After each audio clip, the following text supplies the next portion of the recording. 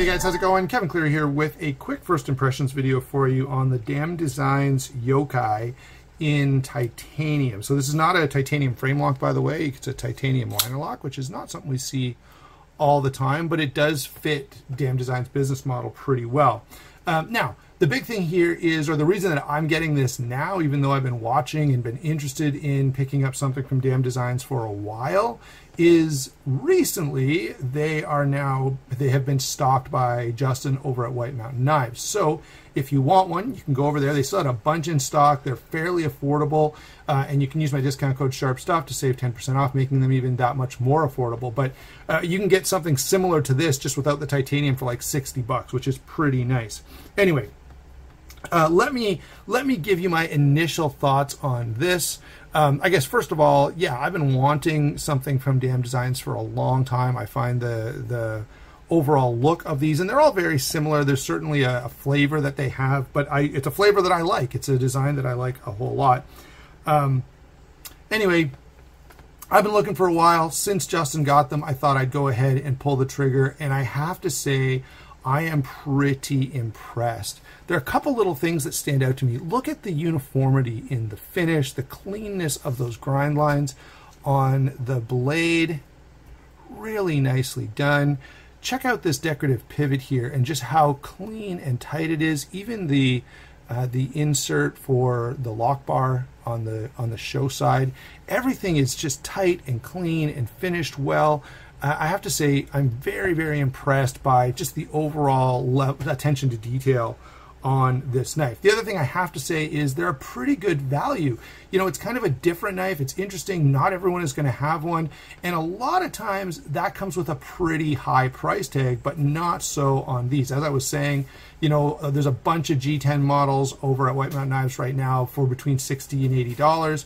And then if you go up to the titanium, there's a bunch of titanium there as well. They're going to be like $115 or $120. So again, not that bad at all. Now, one of the reasons they're a little more affordable is the steel on this is 14C28N. You guys know that I love that steel. In fact, my favorite of sort of the budget steels.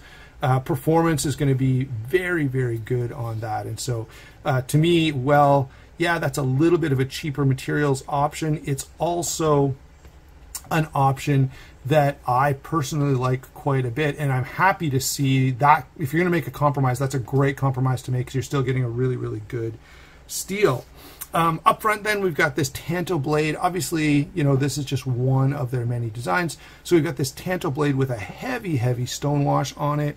Really nice. Look at the clean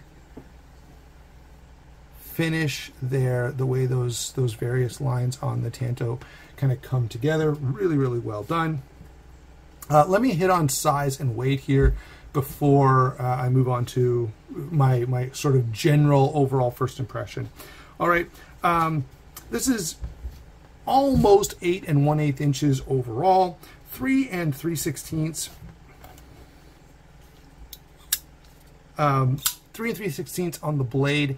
That's measured from here, so you can see, like, see how the handle kind of jumps up quite a bit. So in fact, if you measure cutting edge, it's going to be more than 3 3/16, but the blade ends up measuring kind of on the shorter side because of that. You know, and that's one thing that I will say about this particular design, and all knives that are like this, you know, it kind of puts me in mind of the Zero Tolerance 0200 and a bunch of other knives out there. It does limit that blade to handle ratio just a little bit. So that's the blade length, 3 3/16, 4 7/8 when closed. All right, so just under 5 inches. So it's a fairly big knife in pocket. 3 3/4 inches of grip area, which is pretty generous. Great finger choil.